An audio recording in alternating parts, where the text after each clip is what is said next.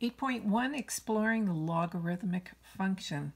So this is the last chapter in the textbook, but is often taught earlier by some other schools. So I'm going to jump into that now. If you've been following along and you thought I've missed a few chapters, I have, but I will come back to trig soon. Okay, so exploring the logarithmic function, this section is about graphing it. And how do you graph a logarithmic function? You've probably seen logarithms before. Maybe your teacher showed you them in grade 11 to help solve some of those pesky exponential function word problems. But we're going to take a look first at the graph of the exponential function, and then I'm going to show you how easy it is to find the graph of the logarithmic function. So recall your exponent laws. If you don't remember them, you might want to do a little review of those. I think in the Getting Ready section of this chapter, there are some questions that you can practice on. So remember that 2 to the negative power, 2 to the negative 2 here would be 2 squared, and the negative means 1 over it. Also in the grade 11 curriculum, if you go back in some of my lessons, you can find some work with exponents. Okay, so 2 to the negative 2 is 1/4. It doesn't make it a negative number. The negative just means 1 over your answer. So 2 to the power of 1 and 1 over that gives me a half. 2 to the power of 0, where anything to the power of 0 is 1. 2 to the power of 1 is 2. 2 squared, 4. 2 cubed, 8. Okay, so these would be the points, the coordinates that I would use to graph the exponential function. Now I think if you recall, the exponential function has a horizontal asymptote, and that horizontal asymptote happens to be the line x equals 0. So it goes like this, right? Never goes below there. Let's sketch this quickly. 1 is 2, 2 is 4, and 3 goes up to 8. So here's my exponential function. This would be the function y equals 2 to the x. So the logarithmic function happens to be the inverse of the exponential function. And if you recall that inverses are reflections about the line y equals x. So in order to find the logarithmic function, all you need to do is reverse these coordinates. So instead of -2 and 1/4, you'd have 1/4 and -2, and so on. Now this is really important when you're trying to do transformations of these functions, and I will reiterate that point later when I get to that section, because you want to be able to can't talk and write at the same time, obviously. You want to be able to find the exponential function points first, so then you can just flip them and then apply the transformations. And I'll be doing that in the next lesson. Okay, so the logarithmic function, you can see it's going to have an asymptote of y equals 0. So this is going to be y equals 0, and my function is going to be on this side now. So I have x is 1/4 and -2, and then a half and -1. 1 and 0, so the x-intercept, the y-intercept for the exponential is 1, and the x-intercept for the logarithmic function is 1. So 2 and 1, 2, 3, 4, and 2, and 8 and 3. We'll just sketch it like this. So you can see that it is a reflection about this line. Now note that it does not cross a vertical asymptote. You never cross vertical asymptotes. You can cross horizontal ones, but it doesn't apply to these. Now you should also remember that you can't have a base that is a negative number.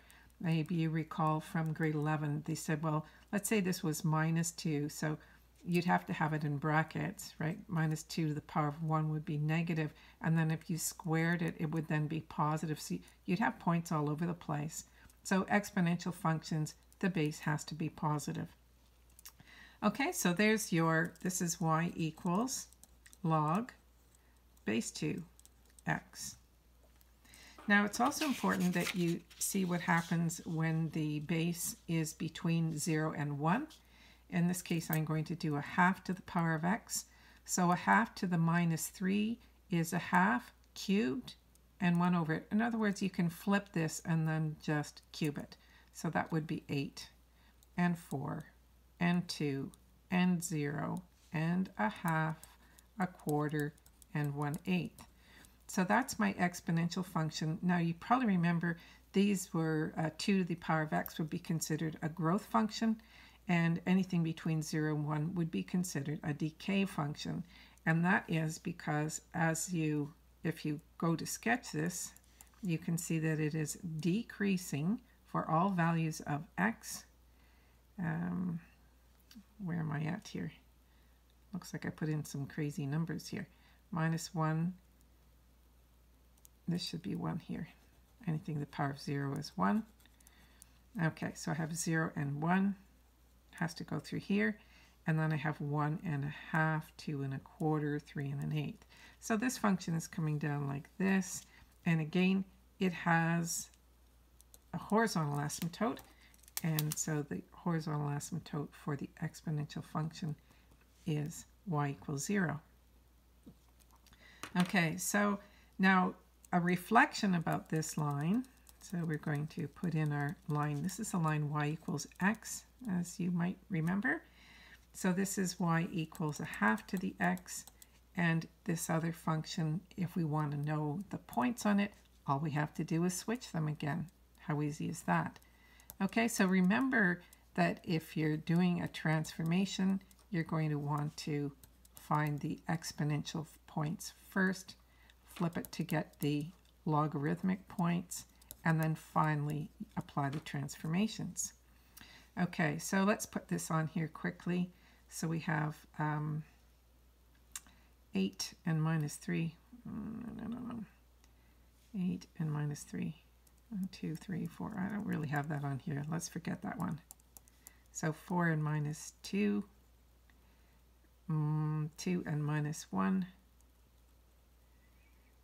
1 and 0. A half and 1. A quarter and 2. An eighth and 3. So it's coming down like this. Oops. Like that.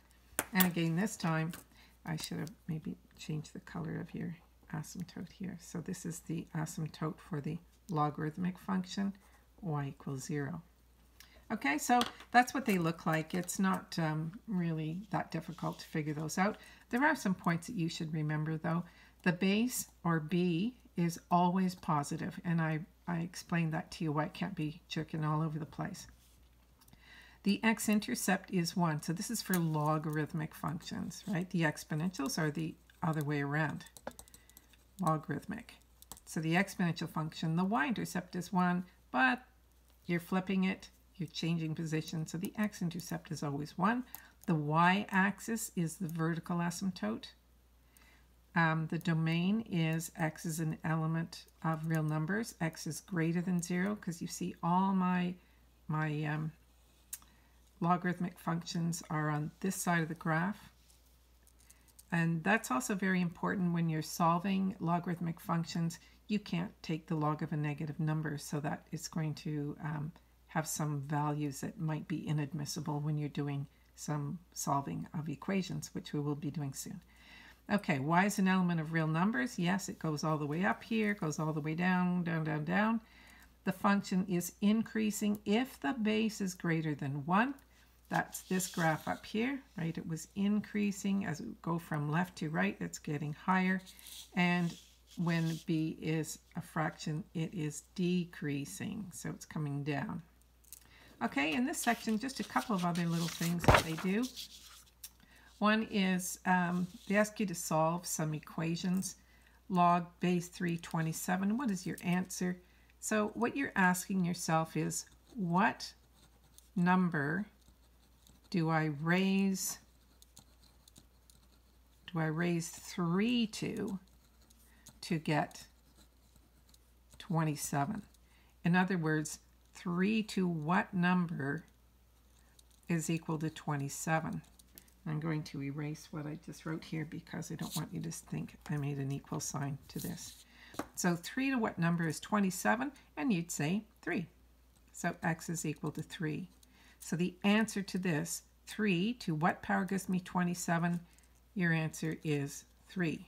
I'll just put a little box around that because we did so much other work here. Okay, this question says, what do I raise 2 to get 4? Well, that's really easy. 2. 2 squared is 4. What do I raise 4 to get 64? Might be a little more challenging. 4, 16, 64. That's 3. 4 times 4 is 16 times 4 is 64. What do I raise 3 to get the root of 3? Well, that might be easier if you wrote it like this. Log base 3 of 3 to the half. And there's your answer right here. What do I raise 3 to get 3 to the half? Your answer is a half. What do I raise 5 to get 1? Well, anything to the power of 0 is 1. I was like zeros.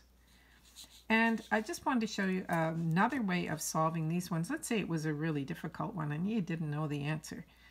So if you don't know it off the top of your head, there is something called the change of base formula where you can write it as the log of 64. Now I've changed the base. You see, this is the log base 4. And if I write it as log, that means base 10.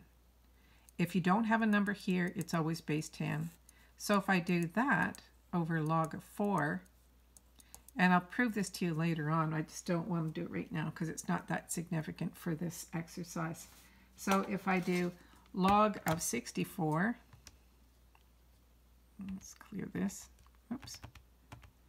So if I do log of 64, make sure you use brackets, divided by log of 4, I get 3. I don't know if you can see that on here. It doesn't show up so well for me. So that's another way of solving these ones if you don't know the answer off the top of your head. Or you can always put it in your calculator and say 4 to the power of 2, 4 to the power of 3, and there you go. Okay, so that's a quick introduction to logarithmic functions, how you get them, how do you graph them, and the next section I'll do some transformations with you.